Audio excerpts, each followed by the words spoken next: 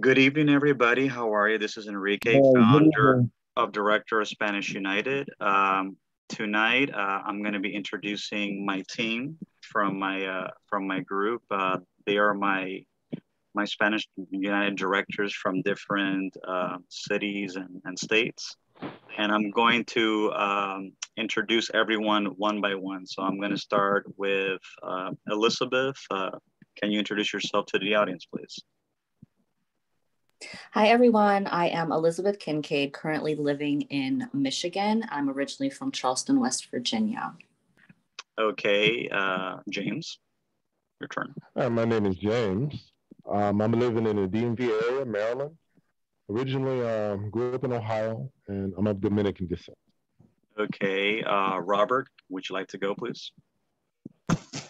Yes, my name is Robert Serrano. I live upstate New York, Capital District, Schenectady, originally from Brooklyn, and I'm Puerto Rican descent. Excellent. Yvonne, your turn. My name is Ivan Caban. I currently reside Spring, Texas, outskirts and stuff. All right, and okay, and I'm you. originally from. Oh, I'm Yeah, sorry. go ahead. No, go ahead. Go ahead. I'm originally from Miami, Florida, via Hialeah, Colombian and Puerto Rican descent. And finally, David. I'm David Rivera. I currently live in Ponce, Puerto Rico. I was born and raised in Bayamon, and I'm not Puerto Rican descent. I'm just Puerto Rican. So Okay. Okay, perfect. Welcome everyone to the group. As you know, this is a very special podcast because I'm going to formally introduce everyone to the audience. You know, my directors, who was my team, because I'm not working by myself. I'm working with a team, and it's with you guys' blessing and talents that's helped Spanish United to grow the way that it is. So I wanted to talk with everyone individually about how you were introduced to Spanish United, what do you believe about the mission, and how you feel Spanish United can impact the Hispanic community throughout the United States and throughout the diaspora. So let's start with you, Elizabeth. Okay, it's 9:21 here on the East Coast. I'm going to answer the questions. I most definitely will be asking you to repeat them. So would you repeat them again, please?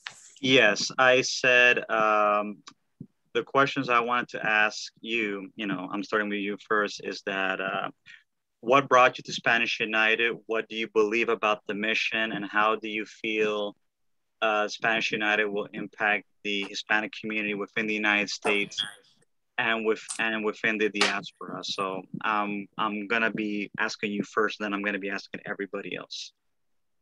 Okay, mission and impact. So it was actually you who had invited me to join, and I believe there had been a conversation you and someone had, and my name came up, and then you reached out, and I think that's super cool. Thank you. You're welcome.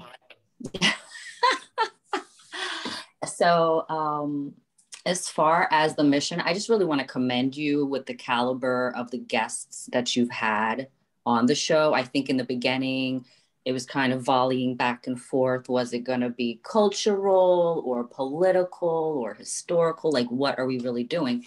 And I think when you started the podcasts, that really, what's the word? Streamlined the platform, and you're initiating conversations with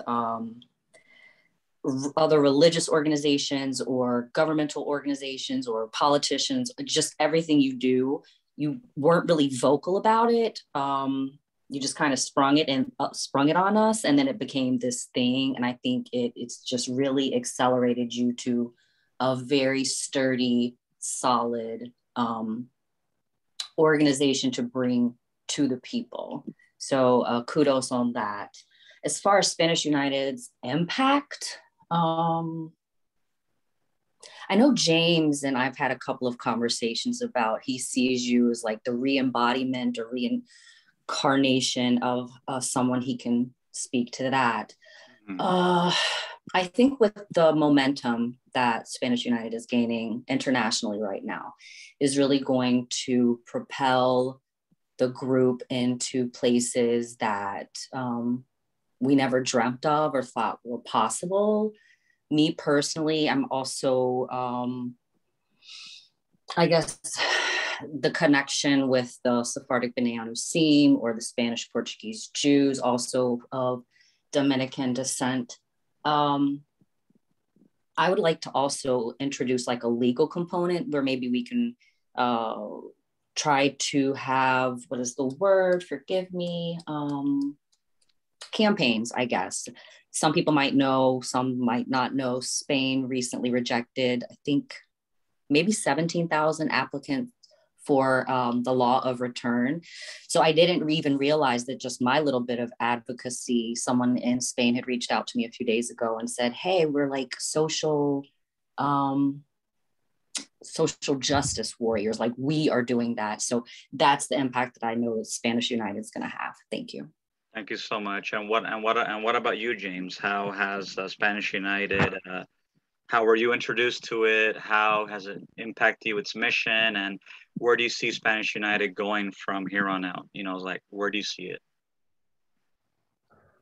I was divinely guided to Spanish United when I was in search and reconnected with my true heritage as a Hispanic American. I believe that Enrique is the reincarnation of Enriquillo.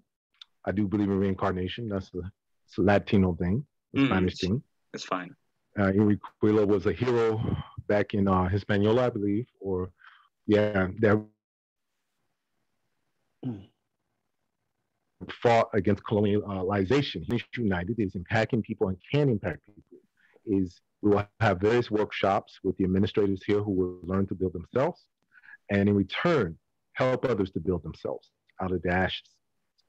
I believe that we can help other people with nutritional concerns. The host and the guidance of the group of Spanish United has constantly impacted me on my health, because unfortunately I suffer from type 2 diabetes. So he has given me nutritional advice, and I've taken it. He's a very, very intelligent young man. I've also talked with Elizabeth, who has a lot of input, David, Yvonne, Robert, Eros, even who's going to be back. Quite a few people, you know. And what we have to offer is we come from a collective of different Hispanic cultural origins. And we can bring the richness and what our values are, because we all have very different values according to what region we are in the world. I don't want to take up everybody's time, but I'm looking forward to this mission reaching its fruition. Thank you so much, James. And what about you, Robert? Oh yes, good evening. And Ivan introduced me to the group before. I mean, back when it was like Hispanic Lives Matter, we changed over to Spanish United, which is more of a palatable name. And I was in the beginning. I was in limbo. I didn't know what to do, because where I live there aren't that many Hispanic people. But it has changed my life. It's changed my life in a lot of ways. It made me think that, you know what I mean, there are Hispanic people who are out there who are still trying to preserve their culture, their heritage, and I don't know where they want to be in life. And this group started out very small, and we're getting real big. And even though in the past, even though there are times I'm not here all the time, I still read and I still see Spanish United SU, and everyone's it's still growing. It's a big impact. It's a big impact on my life. You a lot of times. Even David's important. James, everyone, you know, everyone's growing, and when I see that, it makes me want to stay. That makes me want to stay part of the group longer, because I see a future for this group, and I'm grateful to be part of it. Thank you so much, and Yvonne. Yeah. Good evening, everybody. My name is Ivan Caban, or Ivan. How I found out about this group, well, it's actually quite interesting, because it's one of those things where somehow I met Enrique randomly in one of the other notorious face groups, face group uh, um, in Facebook. I guess that led to a slight curiosity of some topic we were talking about connected to Puerto Rico, and then from there it just became a whole nother um, thing altogether. What do I like about this group? It's quite interesting because I feel like I feel like whenever I got into the group when it was still Hispanic Lives Matter, I didn't truly know what to make of it, but I kind of saw the vague potential. But I'm like, this is interesting. Um, and to tell you about myself, I mean, I grew up in Spring, Texas, just a little bit like in the outskirts, 45 minutes outside of Houston, Texas, surrounding areas. I'm originally born in Miami, Florida, around um, around Miami, Florida, and I don't know. This is actually something that like I said to reinforce it. I found this group by chance. What do I like about it? I just like the very idea of spreading a group or a message of in my personal view, to not just promote and Hispanic culture and ethnicity, but to reconsolidate it into something that is meaningful and is not just something that's seen as something of the past to be so deeply like something that our grandparents from a previous era would have thought of it, like not just as a cultural group that's secondary, but to actually think of ourselves as a greater ethnicity or pan ethnicity in the way our grandparents would have thought of it, like in the 30s and 40s, but to consolidate into a modern U.S. American context where we're seen as an integral part of the nation, not just oh we're foreigners from another region. If that makes sense. I really long for the idea of not just an ethnic association, but to consolidate a cultural banner where it's inclusive of other groups besides one specific nationality that people stereotypically associate one over the other, like it's a competition. Mm. Um, I just, I guess I'm just at a loss of words because I see the potential. And I think the sky's the limit, in my personal opinion. Thank you, Ivan. And finally, you, David. Uh, so I was I found the group because I'm a passionate, proud Hispanic Latino, pro Latino, pro Puerto Riqueño. By the way, hola mi gentes. Basically, the thing about me is what I love about this group is that I see that there's passion and there's dedication. And what I like about this group is that Enrique, he listens to me, and I feel like I'm a motivator, but at the same time, I feel like I'm a person that gets under people's skin because I hold people accountable. And basically, I feel like this group allows me to do both.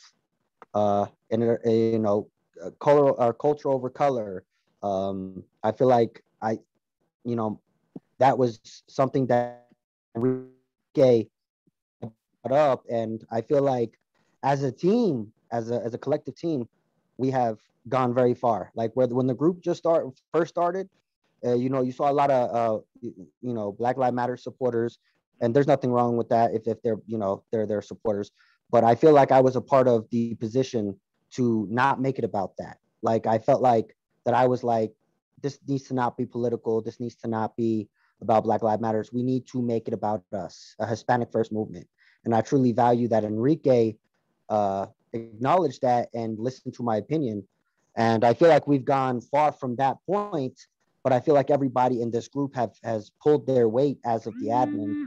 You have Ivan and Robert, who are educators of Hispanic history. You have You have James, who's a motivator, a positive motivator. You have Eros, who's also a positive motivator. You have Enrique, who's a leader. You have Elizabeth, who's a supporter. When I mean supporter, like anything we need, she's there.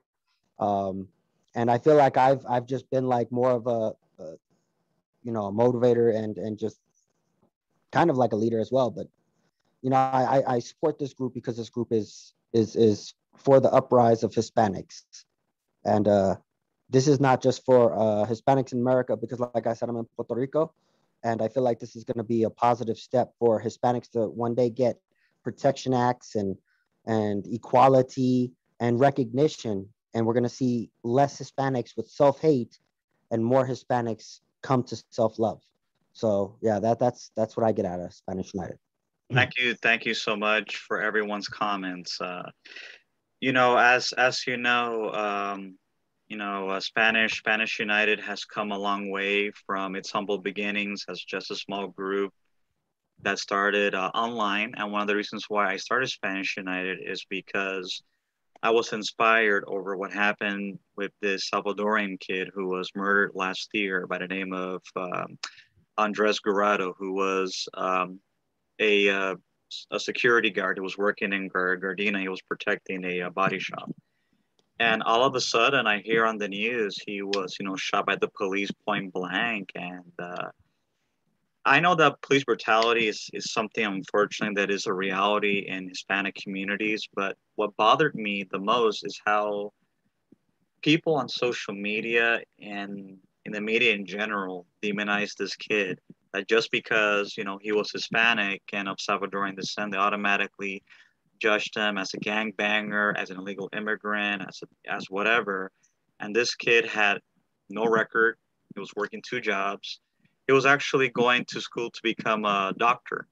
But our society doesn't view a Hispanic face as being a doctor. We're always seen as gangbangers, drug dealers, pimps, hustlers, or womanizers. And I decided, this needs to stop because, we always get the short end of the stick, and I feel that we always fight everybody else's battles, but when we need people to fight our battles, doesn't matter if they're white, black, gay, straight, left, right, conservative, not conservative. It's like nobody has our back, and I said something needs to be done. So that's one of the reasons why I started Spanish United, because I wanted to give a voice for those that don't have a voice and to make changes in how Hispanics are treated, because Hispanics are the largest demographic minority in this country. We outnumber African Americans, we outnumber Asians, we outnumber Jews, we outnumber gays, Asians, all these groups as a whole.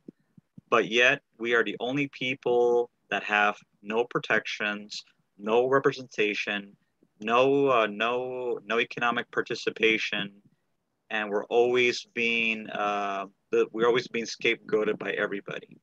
So I feel that with this movement, there's going to be changes. When we make changes by reforms in the laws, so that way we can get laws to be changed, so that way they can protect Hispanic people, because we are the only people that don't have any protections when there's hate crimes committed against us. Like when there is a crime committed against us, it's not treated as a hate crime, but it's just treated as a regular crime. Let's say like a mugging or an assault or a murder. They don't put more time on a person that does something against a Hispanic person. And I also want to emphasize reparations, because I think Hispanics deserve reparations, especially Mexican Americans who were forced to leave the southwestern states that were occupied by Mexico. Same thing with Puerto Rico. When Puerto Rico was occupied and they were used for experiments in the 1920s, 30s, and 40s, to the Dominican Republic when they were occupied by the U.S. military from 1915 to 1920 something, and that's when the dictator Trujillo got into power.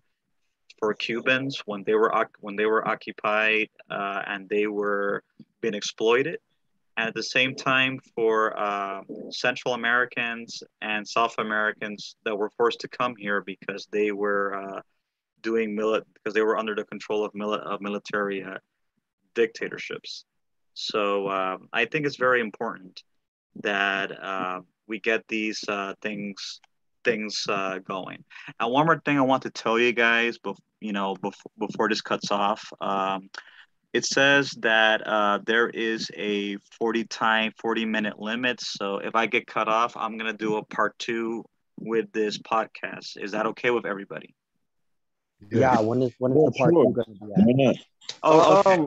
I'm okay with that. I'm okay with just give a signal in case.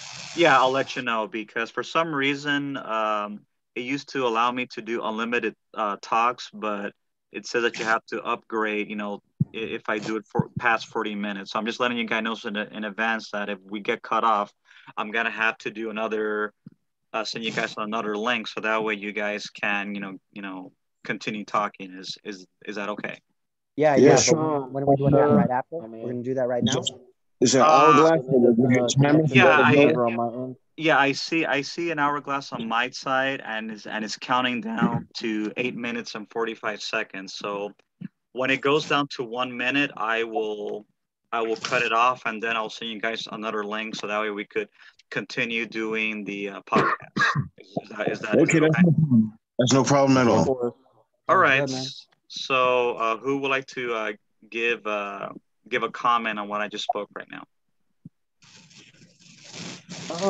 I guess I could elaborate on something. Okay, go ahead. Granted that you were kind of muffling because of my internet connection, so I'll try to keep up with your frame of mind here.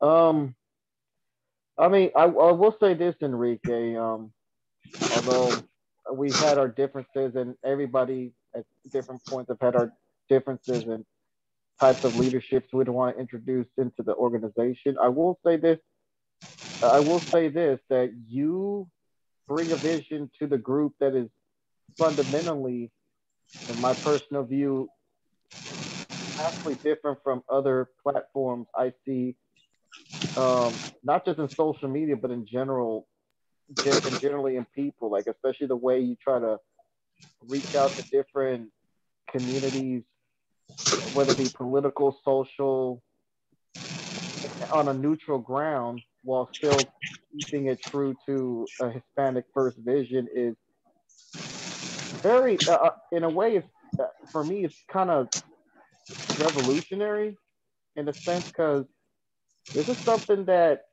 although I do see other platforms where they big up their community, whether it be an ethnic, social, or like music or subculture, I really do believe that Spanish United could potentially be like a transcender when it comes to modernizing the concept of Hispanic identity within the context of this current modern day young generation, the 18 to 24 or early 30s crowd, because that's the people we need to reach out to preserve that sense of Latinidad or Hispanidad, kind of closer to how our parents or grandparents once understood it, but they were coming from as immigrants or as a culturally fundamentally different, where our particular group is more rooted in the U.S., but still maintain a historic and present connection to our Latin Hispanic culture, but in the modern USA American context. Right. Because what I see in America is like there's a lot of pressure for both groups for Hispanic people to assimilate on both sides. Like you have white Americans and Black Americans that want to force Hispanics to pick a side, and yes. I just think it's wrong because Asians, they're a minority. They're not forced to pick a side, and they're able to keep their culture, keep their language, and nobody bothers them. But for Hispanics, for some reason, I just feel that they just get bullied on and scapegoated by everybody. Exactly. You highlighted on a lot of things about like when you said about like with the Mexicans or people in Puerto Rico and their circumstances and why they were forced to come here, and a lot of these people were treated like second class citizens, and with all the stuff that's going on in the group, or sometimes you'll talk to important people inside, but you still stayed part of the group as our leader and didn't abandon. And it is true that there are a lot of Hispanic people or Latinos who are being forced to assimilate to mainstream American society, just like 100 years ago or more, like with the Jews, the Italians, and the Polish, and other ethnic groups, and we're forced to assimilate. I guess because we've been here the longest. Asians, like you said, yes, they maintain their culture and their heritage, but no one polices them for their culture and heritage. Not to cut off on a long story short, I remember when a comedian, John Leguizamo, said his grandmother, but we both know it's not his grandmother.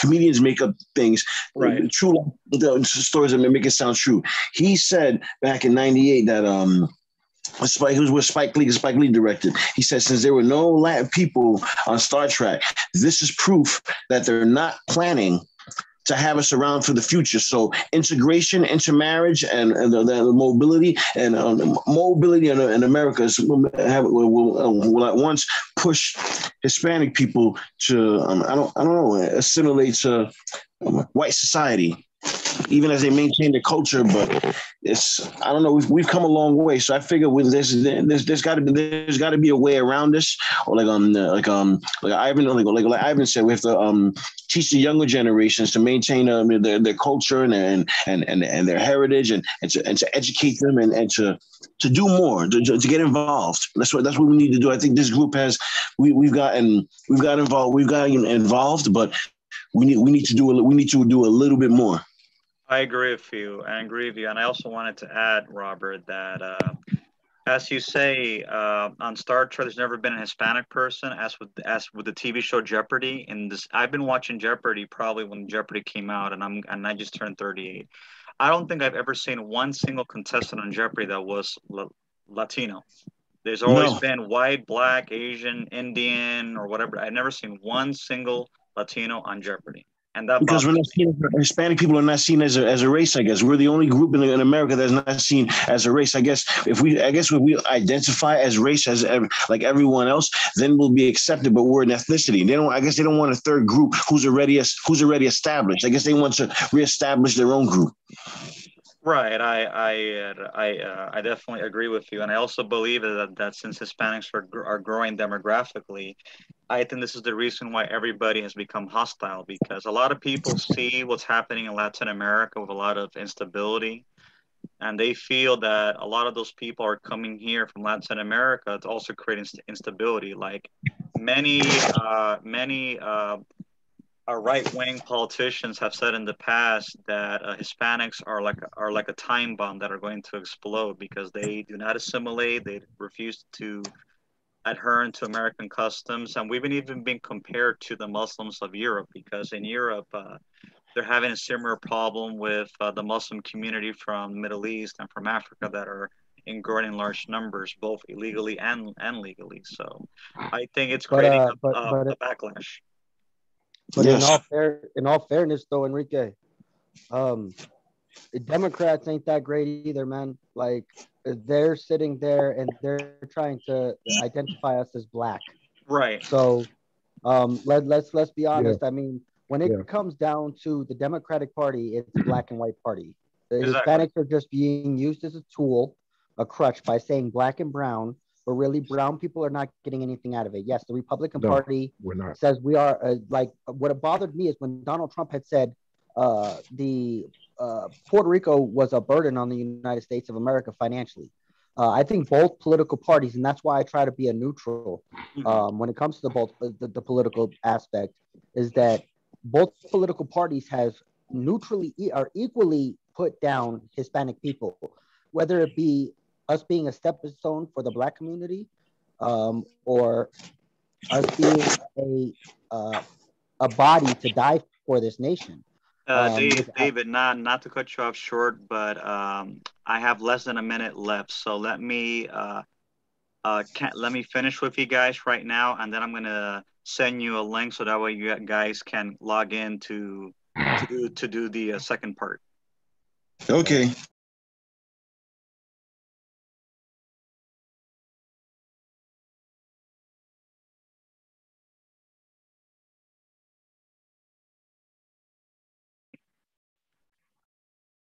Welcome, everybody. This is part 2 of the Spanish United Directors meeting. We're going to finish where we left off. Anyway, I wanted to go back with David and yeah, getting back to what you were saying, yes, I do believe that both the Liberals and the Democratic Party have not done anything for the Hispanic community per se, but they're a little bit like more subtle. But I believe both groups are bad in their own way. That's one of the reasons why I started Spanish United, because I feel that politically, things haven't worked. Culturally, when we try to unite ourselves with other groups that don't have our best interests, haven't worked. And I think that the only reliance that we have is amongst each other. I think that we need to fix the tribalism that it is within the Hispanic community, because I think, we're able to be conquered or divided very easily when we're not united. Hispanics have something in common that other groups don't have, that are minorities here, is that we have one common denominator, that we speak the same language and we have the same culture. Even though racially and culturally and even customs, we may look different from one another, but we all have that common denominator that other groups don't have. So one of the things that I'm doing with Spanish United is that, we're trying to erase any tribalism. It doesn't matter if you're Mexican, Puerto Rican, Central American, or you're even from, Africa or from Asia, because you have people from the former Spanish Empire that are in Africa and Asia that are Equatorial Guinea, Western Sahara, and the Philippines, which a lot of people don't think about, but they are part of the Latin community. Unfortunately, they're geographically far away from each other. So, well, can I say something sure. on just ahead. One last thing? Sure. The one thing that I have an issue with the Democratic Party is that it's their place. They are the party of minority. Okay. Right. So it is their place to give us protection acts. It's their place. Whatever happens in Puerto Rico, it comes from them, the Democratic Party, not the Republican Party. Unless there's a Republican president, that is the only way a Republican is able to be involved in Puerto Rico. But when it comes to the dealings with Puerto Rico or any minority ethnicity in the United States, it comes from the Democratic Party. So the failure of us having protection acts is due to the Democratic Party. And like I said, I'm not a conservative. I'm independent. I support Independentista. And for those who don't know, for the people that are going to watch, Independentista is separation from America. We don't want to deal with America no more. We are very, very loyal to Campos. And sometimes the one thing I don't like that we do is we're very violent if need be. And maybe that's, Enrique, where I get those bad habits because of the way I was raised. But I believe that the Democratic Party needs to do better with including Hispanics, due to the fact that we are the majority of the United States. Mm-hmm. I agree with you.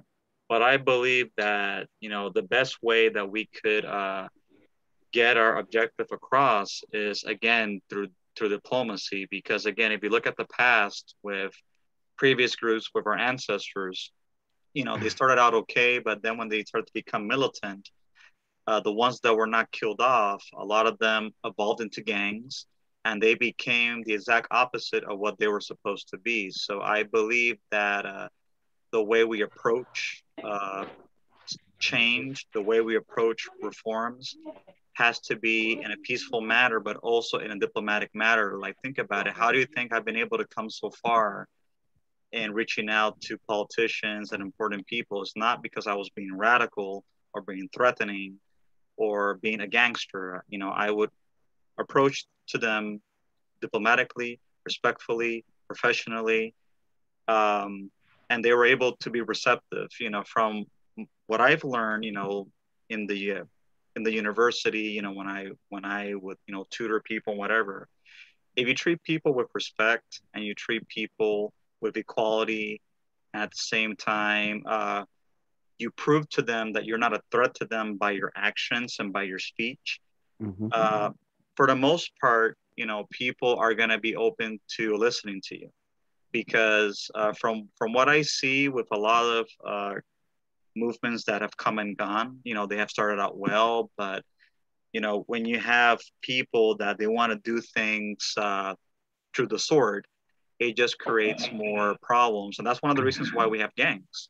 You know, originally, a lot of gangs that existed, you know, today, originally they started out as social movements or as associations, but, you know, they got corrupted from within and then they become gangs. And then they become the pariah that people despise. It's like people despise people. Let me finish. People despise Hispanics not because they're seen as also as a demographic threat, but they're seen as violent people, and that's one of the reasons why feminists, in my opinion, they try to go after Hispanic men because, you know, we are stereotyped as people that are misogynist, that oppress, and that we don't value life. But again, that has to do with the stereotype of what the media, the black legend, you know, that we've had for many centuries.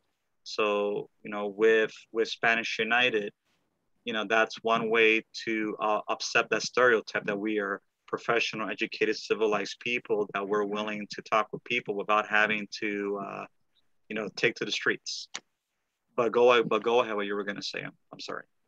Like I was saying, like I don't truly believe that the sword is a bad thing, because the sword has actually benefited the people in Latin America when they had to use the sword to go against the government. And a lot of change has happened through that, because the government was being violent, withholding food, resources, etc. So sometimes when your life is at stake and you know, the pen ain't working, it's ran out of ink, sometimes you have to pull out the blade. You know what I mean? Sometimes you have to be able to fight back. You got to show people you ain't weak. You could show them that, you know, hey, I am a very reasonable person, but I am not one who you're going to take advantage of. I am willing to meet you halfway, and I am willing to work with you. But the minute that you stab me in the back is the minute that the blade comes out. You know what I mean? You got to understand. Right. You know. So my question is, how does that make us different from the blacks? It's survival. It has nothing to do with, in my opinion, it has nothing to do with ethnicity. White people do it. Asian people do it. Everybody does it. Yeah, they do. Not in America. I don't see Asians taking to the streets. Maybe. No. Hold on. I have to correct you, Enrique, because there's one example where Asians did, maybe as individuals, maybe not as a group. I don't know about as a group, but Asians were concerted in their civil rights fight. I'm talking about the old Asian American communities pre the 60s, the ones whose ancestors came in the 1800s, like the Chinese and Japanese Americans. Mm-hmm. Some of them did get involved. The ones that were like true Asian Americans that assimilated gradually, some of them did get involved with other groups, especially during the civil. Some Asian Americans did get involved with groups like Black, or at least align themselves in some ways with groups like the Black Panthers. There was one. Hello. He linked up with other minority groups, whether it be Chicano groups or Black groups. Was some dude named Richard Aoki, who was the supplier for the Black Panthers. That's like one example I can name. And then there was a guy in the 20s that went to the civil Supreme Court to fight some case. I think he lost. But those were like old Asian communities. Now I don't know about the Asians that came after the fact, like they're recent immigrants, but I mean, I've had. Go ahead. Go ahead, man, finish. Anyway, James, Elizabeth, do you want to elaborate it at all? I would love to elaborate. Just be my guest, Elizabeth, if you don't mind. First of all, we're talking about the Asian community, right? Correct. I want you brothers to subscribe to either the audio book or the regular book of Sun Tzu. Sun Tzu, okay? His name is Sun TZU, Sun Tzu. Yes, he's the He's the founder. author of The Art of War. He's the founder I have the of the I have a Taoist copy of movement. The Art of War. He's the I founder have a of the copy of Taoist that book. religion. First thing about warfare is survival, but it's not about drawing the blade all the time. It's about resources. Mm-hmm. You cannot draw the blade if you have no resources. You cannot have the strength to draw the blade if you have no resources. You cannot aim where the sword is to go if you have no direction and discipline. Resources. Now I'm going to read some quotes from The Art of War, okay? Be my guest. From Sun Tzu, appear weak when you are strong and strong when you are weak. Do you get where I'm coming from? Mm-hmm. You never let your enemy know what's going on. You don't let your right hand know what your left hand is doing, okay? That's a quote that you should remember. Appear weak when you're strong and strong when you're weak. Right now, I'm going to keep it real with you. If you're scattered, even among your homogeneous group, even among the actual genetic ethnic group that you subscribe to, you're scattered. Like you don't have one person calling unity or 7 people calling unity among your people. You're not unified. Everybody has different ideals. I'm going to say, especially the Puerto Rican community, especially the Mexican community, especially the Americanized communities here. You're weak because you don't have a single direction. You don't have a single plan. Nobody's disciplined enough to sit still and to learn how to come up with resources. It's all about resources. Mm-hmm. It doesn't matter. We already got guns. We got enough guns. We got enough people shooting. We got enough people going off. But I'm going to keep it real with you. What is a gun if you have no direction to shoot it? A gun in a fool's hands is a dangerous thing. And I'm not calling anybody here a fool. A fool is a person that's quick to act, quick to anger, quick to talk. That's the problem with the African American community. Quick to talk, quick to anger, and quick to do something. But there's no plan. You settle with the aftermath. Now the Asian community, they're not quick to do anything. They analyze you for it. They sit down, they look at you. Then they decide where they're going to cut. First, they hit you economically, so you can't work. The men have no power to survive and no power to support a woman, their family, their children. You take away that from a man, he cannot fight. He does not have any ambition to fight. I can't provide for my mother, even for those of you who are not married. Take away your ability to provide and to protect your children and the woman you love. Does not have to be a woman that you are engaged to. It could be your sister. It could be your mother. I don't care if you're homosexual, straight. If you're a man, you think about the woman that is in your life. Now, what Spanish United is about, and I want you to grasp this. I want you to go to the global level of warfare. We're already at the tribal warfare where you want to go on and blast somebody in the head. That's tribal thinking. You got to think global. Your enemy is global. Your competitors are global. I want you to think war is about resource. I want to turn you into an enterprise. I want to turn you into an entrepreneurship. I want to turn you into an economical warrior. You cannot fight a war if you don't have resources. You could kill all the people on the other side, but if you starve because they cut off your food supplies, your ability to sustain life, you are going to lose the war. I'm sorry. That's correct. Kudos to you, James. And what about you, Elizabeth? Can you elaborate? What's that? I was said, thank you, James. Kudos to you. I wanted to hear Elizabeth's comment. Elizabeth, are you there? Hello? I'm still here. Okay. Oh, can you elaborate what James just spoke about and the whole thing with the Asians and the Hispanics in terms of how we are to resolve our issues? I apologize. I honestly did not hear all of that. I'm at my daughter's apartment right now doing some FAFSA stuff. So I yield the mic. Let me just elaborate a little bit. David was saying that, there are times that we have to use the sword when the ink runs dry. And James was saying that, we have all the guns that we have and whatever, but if we don't, have the common sense to fight our wars, it doesn't matter if we kill 100 or 20 or 50. If they starve you, it doesn't serve no point. So I'm saying that my success with Spanish United is that instead of using the sword, I believe in using the pen, because I've been able to go very far and growing the group and even meeting with important people, not by being radical, not by being a gangster, not by being threatening, but being diplomatic, being professional, by the way you approach people. If you approach people with respect and courtesy and show them that you're not threatening, they're more open to listening to you. So that's what I wanted to get your view or your opinion on what we all spoke about. Thank you so much for that update. Yes, I wholeheartedly agree. Disarm people, being diplomatic, speaking their language, getting into their systems. I forget where I was, but I heard something very recently, like with so many protests and counter arguments, someone was questioned, well, you're doing that and breaking the law, or just being a corrupt individual within a corrupt organization, within a corrupt system. And what advice the person was given is, okay, so you go along with their rules, you follow their rules, and you make it work your way all the way up to the top.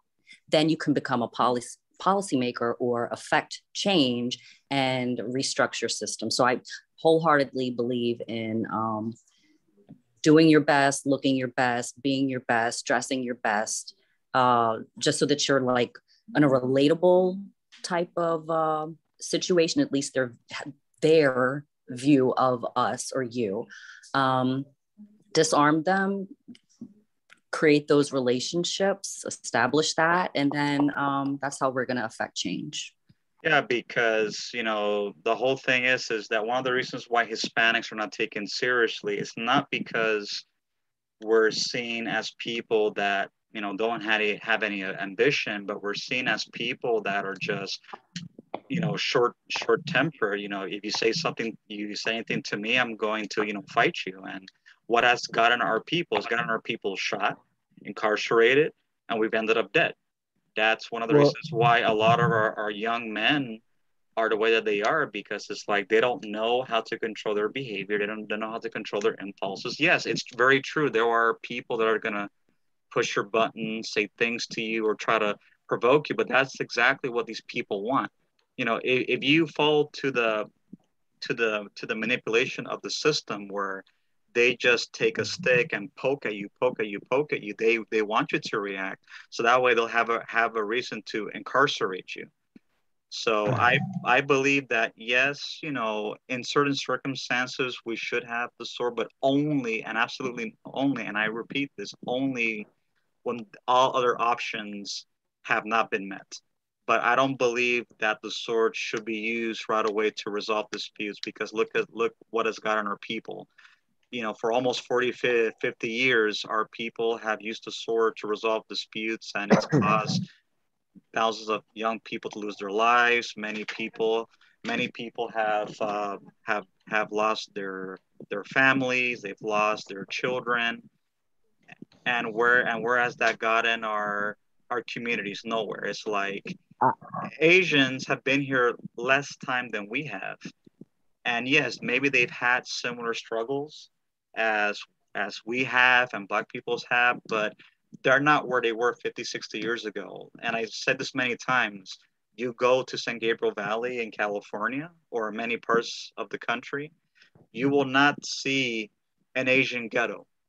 That's like unheard of. Like you have like the ethnic Chinatowns where they have like their cultural stuff, but you will not see, Asian gang members, shooting each other or blowing up buildings as you see in Hispanic and Black neighborhoods.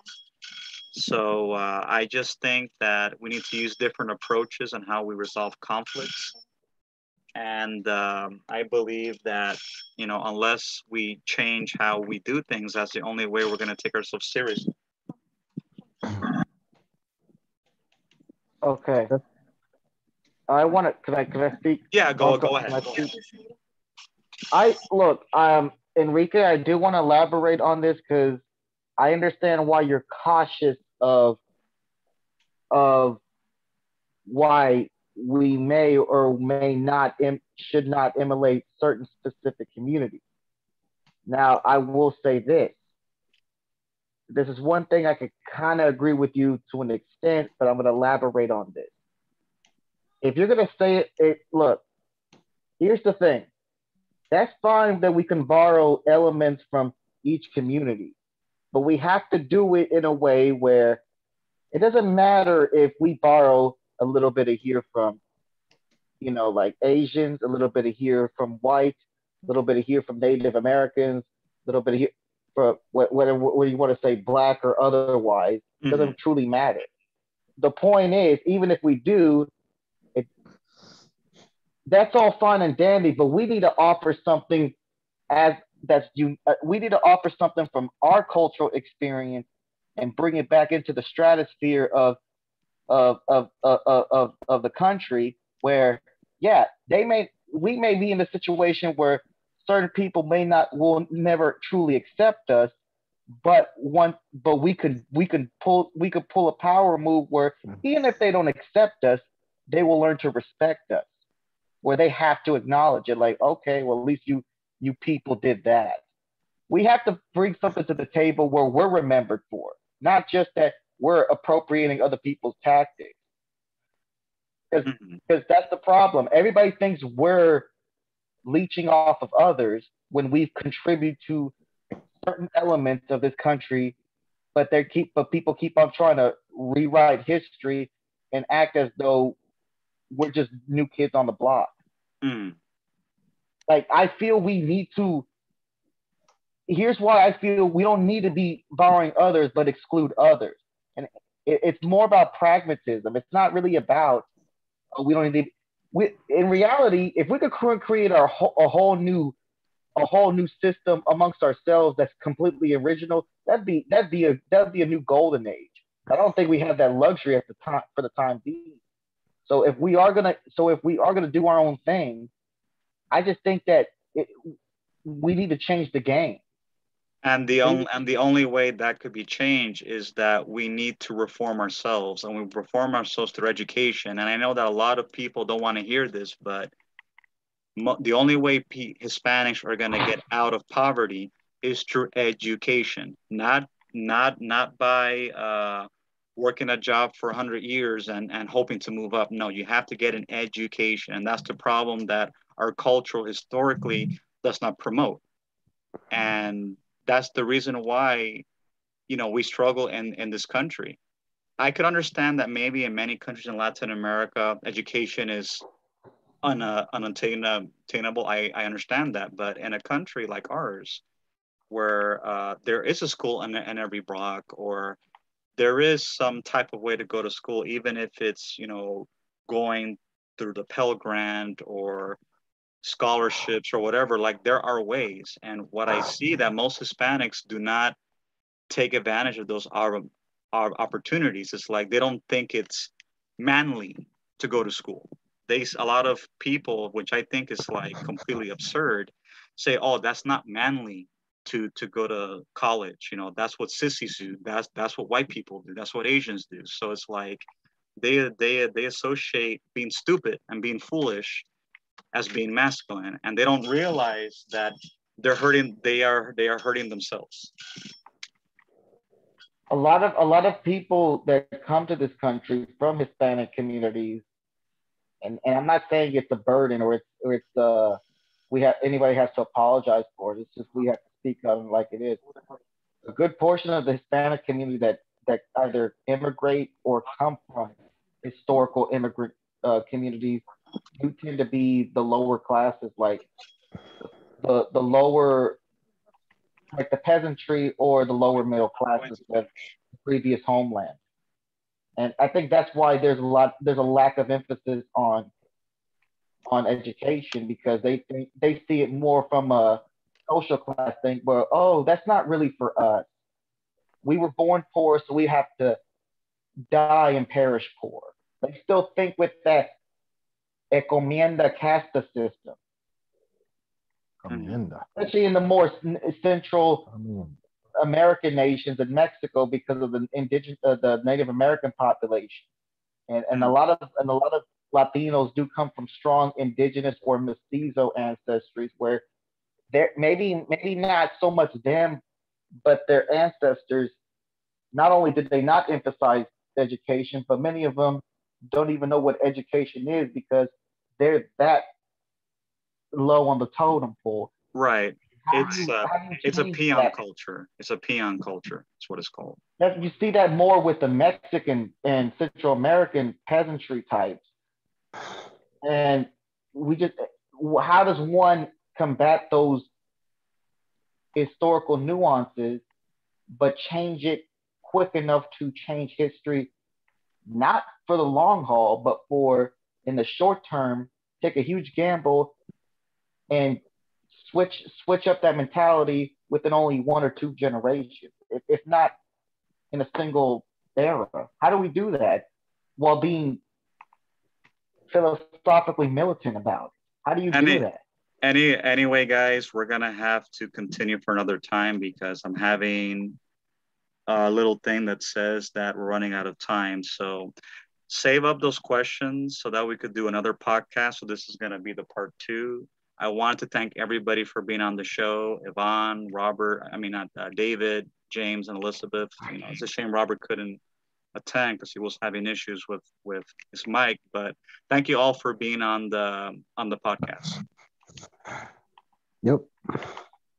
All right. Have yourself a wonderful evening, everyone. The greatest victory is that which requires no battle. Sun Tzu. I want you all to remember that. So we want to be all remember economical. That's the word today. We'll definitely elaborate more on that in future podcasts. Thank you so much, everyone. Good. No problem. All right.